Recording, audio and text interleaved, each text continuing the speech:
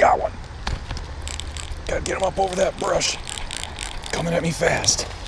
What's going on, folks? My name is Josh. You guys are watching The Outdoor Dude. Thanks for coming back to the channel. In today's video, guys, we're going over some great baits that I got in this month's mystery tackle box that are just perfect for August fishing. So let's go. For those of you who do not know, Mystery Tackle Box is a monthly subscription service that sends awesome lures to your house every month. You can get multiple tier level boxes. You can get them for trout. You can get them walleye. You can get them for bass.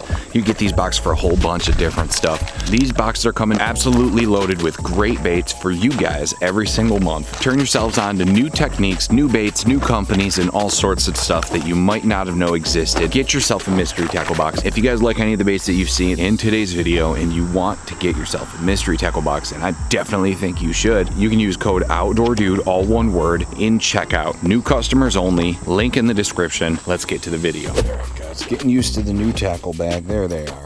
Need my pliers and my scissors. We're doing mystery tackle box work tonight, so we do not need most of this tackle. Most of my jigs and all that stuff can go for now.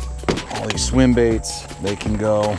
We're cutting weight. All right, so first things first, we're gonna start off with the spinnerbait. We're gonna put the Spinnerbaits swim bait on there as a trailer. I've already got a Googan Squad 1/2 ounce thick jig tied up. Trailer's gone bad on it, so I'll throw this Vile Craw on there as a trailer. I've yet to use this, but these things are supposed to be pretty dang sweet. We're gonna get out there with 3 different baits from the box, 2 different setups, and we're gonna just get tossing some baits around, get moving, and try to find these fish. It's been super hot. It is August fishing in a nutshell. All right, so this particular spinnerbait is from Phoenix Baits. It's got a little bit of a lead bait keeper on there. It's not a hand-tied skirt, but it's a thin skirt. Sometimes that's that action they're looking for. That thin skirt moves a little bit differently than the thick skirt. Comes in this package, so it's a little bit bent. You may have to tune it just a tad bit, but that wire feels super strong. Jig head's nice and thin, gonna come through that grass, and this has a double willow blade on there. Hopefully we can make something happen with this spinnerbait here. It is a 3/8 ounce Phoenix Shoremaster. 10% off one-time code for Phoenix Baits. So not only does it come with the bait, but it comes with a code for their website for 10% off. Folks that gets one of these in your box, you can use that coupon code to go get yourself some more. Tying this here spinnerbait on. Fish are gonna pull you into that thick grass this time of year. It's important to get that knot tied down right. I leave a nice tag end. They're not gonna worry about that. All right, let's put one of these Spinnerbaits on there.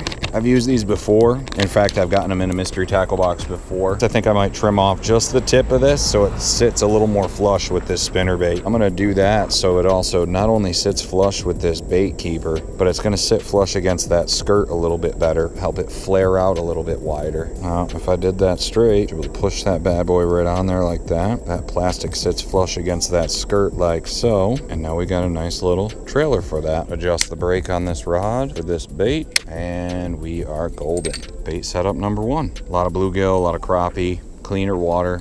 This should be a pretty sweet setup. All right, next up, I've got this Googan Squad thick jig that I've been fishing on here. This Googan Squad thick jig's a pretty bad jig. Really stout hook on this jig. Super thick weed guard. It's got 2 different strength plastics in that weed guard, so it's just a really great jig. Really well thought out. Really good jig. We're gonna pair that bad boy up with this Vile Craw. This particular color is, they call it sprayed grass. As with all biospon plastics, this thing is loaded up with scent. Smells awesome, and we're going to put this bad boy right on this here jig. We're gonna push, somebody's cracking them off. We're gonna push that guy through just a tad more. There we go. We got that on there pretty good. It's a little bunched up, but I don't think that's gonna make a difference. We're gonna break those apart, get a lot of action out of this thing. I think this is gonna be a really good color combo. That looks awesome. Okay. Oh shoot, what am I doing? I need my bag. Excuse the mess. Ugh. All right guys, we are ready to go. We got 2 rod setups, 4 of the baits. We're gonna start just casting around. Been coming to this spot on the canal quite a bit because it's just such a target-rich environment. It really sets up the way I like to fish. Let's buzz the top of this grass. Let's see how she runs now. So one thing about spinnerbaits, guys, you can really tune these baits to the way you want them. It doesn't always have to be the way it comes. I like to tweak them, get them to run a little faster. Sometimes they get hammered and you gotta, you catch 15, 20 fish on one, you're gonna have to tune it. It's all right, we're just gonna move, keep moving.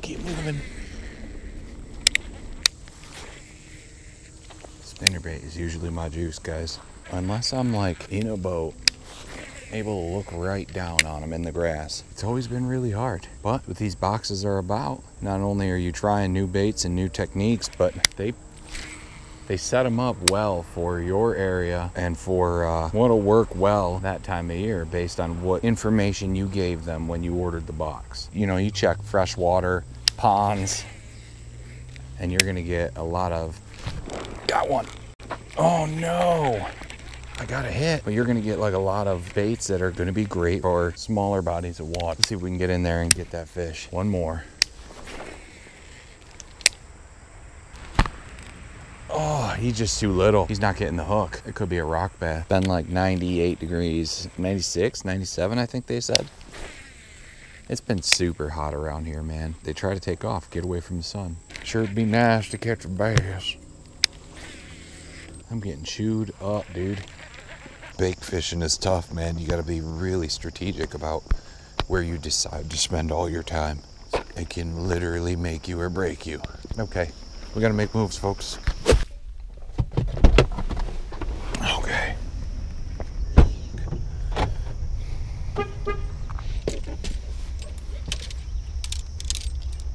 So I have been avoiding this spot for a while just because of how pressured it is, how clear it is. It's been pretty tough to fish anything power fishing in this pond. I did fish it out doing some like micro fishing and stuff like that. If you haven't seen that video, check the link in the info card up here. It's been tough to fish power fishing setups. We're gonna try to make something happen today. It's a little clean, but your double willow blades are they're a lot better for cleaner water, especially in areas where the forage are really small. These blades look like tiny bait fish swimming along with a bigger one.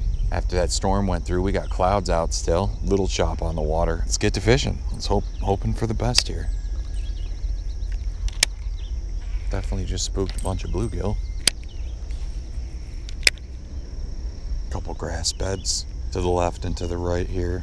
Gonna kind of flip these spots a little bit.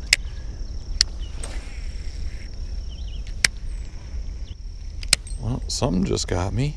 Dang, guess I gotta get another trailer. Lost my trailer and then I lost my bag of trailers. Took me a minute, but I found them. 4 more total. Yep, one of them bastards got my tail. And we are back, folks. So I shortened up the trailer a little bit. The bait in this pond, they're not that big. This trailer is kind of stiff. It really doesn't have an absolute ton of action, so I'm not worried about it really interfering with the skirt. But what I don't want is them to short strike it like that. That tends to happen in cleaner water, and that's a sign that you're not moving fast enough. And it seems counterintuitive. A lot of guys would think you got to slow down if they're short striking because they didn't get the bait, but it's not the case. These fish, they could swim far faster than you realize. If they want it, they'll go for it. This water's really clean, so you got to move fast. Best friend fishing one of these is going to be to get the blades turning as soon as this thing hits the water. Got one. There he is. Best fish I've caught in this pond all year.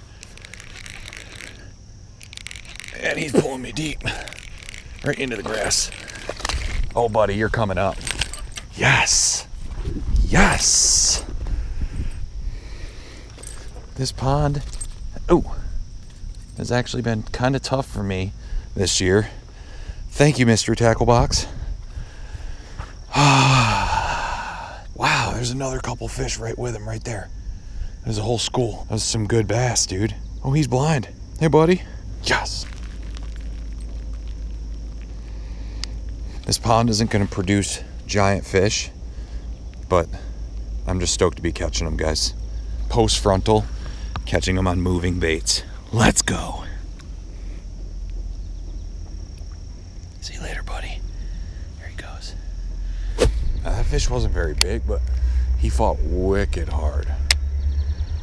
Haven't come to this pond in a while because of the pressure, but also because the mosquitoes have just been unbearably bad around here lately. But this wind, little wind, has them at bay today. Well, that weather changed quick, and just like that, the shade and clouds that enabled me to get a spinnerbait bite are gone. Whole pond is exposed to sun now. Probably not going to get any luck on this spinnerbait here, but we're going to try this last little shadow. These fish, once it gets super bright out like this, these fish are trying to find cover of some sort. Whether it's up in the shallow in the shade like this, or they're way out deep. Either way, like a flipping pitch and jig, structure jig, something like this gook and squat thick jig is going to be a great option for the unknown underneath. When we're bank fishing, we don't know, especially if you're somewhere new, you don't know what the heck's down there, man. All right, switching spots. Let's see if we can get a bite right here. Got a little cheese mat.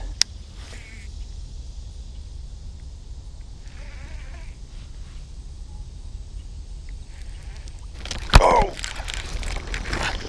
Wow, I didn't see that coming. Holy crap.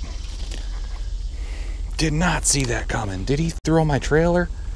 I think he did throw my trailer. Nope, nope, nope. Listen, buddy. Some went flying. Yes. Yes. All right, that's what we're talking about, guys. He came right up from the deep, right in front of me, right off the bank. I was bringing it in.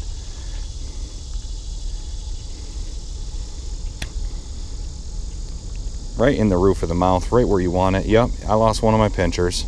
He hammered that bait, dude. So we're gonna let this little guy go. Thank you, little buddy. Ah, sweet smell of bass. LFG's onto the right thing, man. Look at this little guy. See you later, buddy. Thanks for the fight. There he goes. Yes.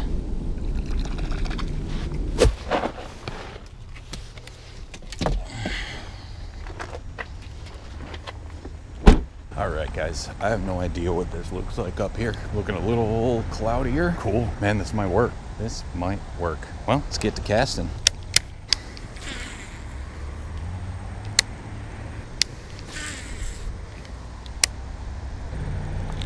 Oh, what happened there? Oh, okay, phew.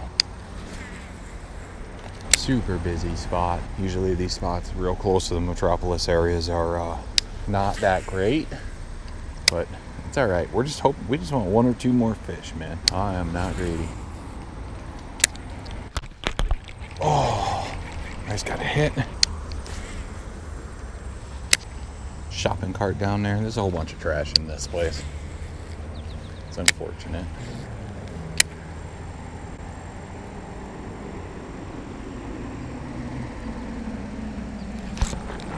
Big, good fish. Just a little fella. But it is another fish. Sweet. Had a feeling we'd be able to get at least one more. Oh, he's gone. And he's gone. Quick release.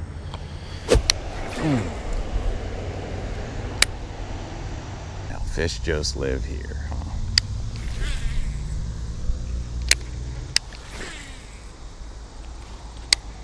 Gotta be something in there.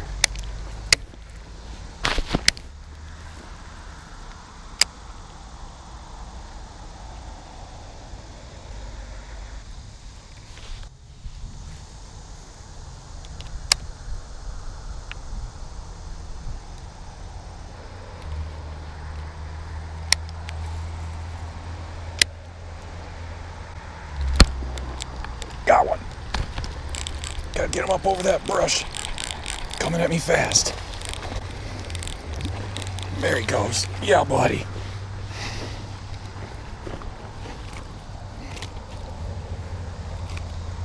Now that's a fast jig fish right there. There's a good one. Come up over that brush. Yes. Right in the roof of the mouth, right where you want it. Sometimes you gotta throw that jig into the thick stuff, man. Look at that fish. Awesome, awesome, awesome.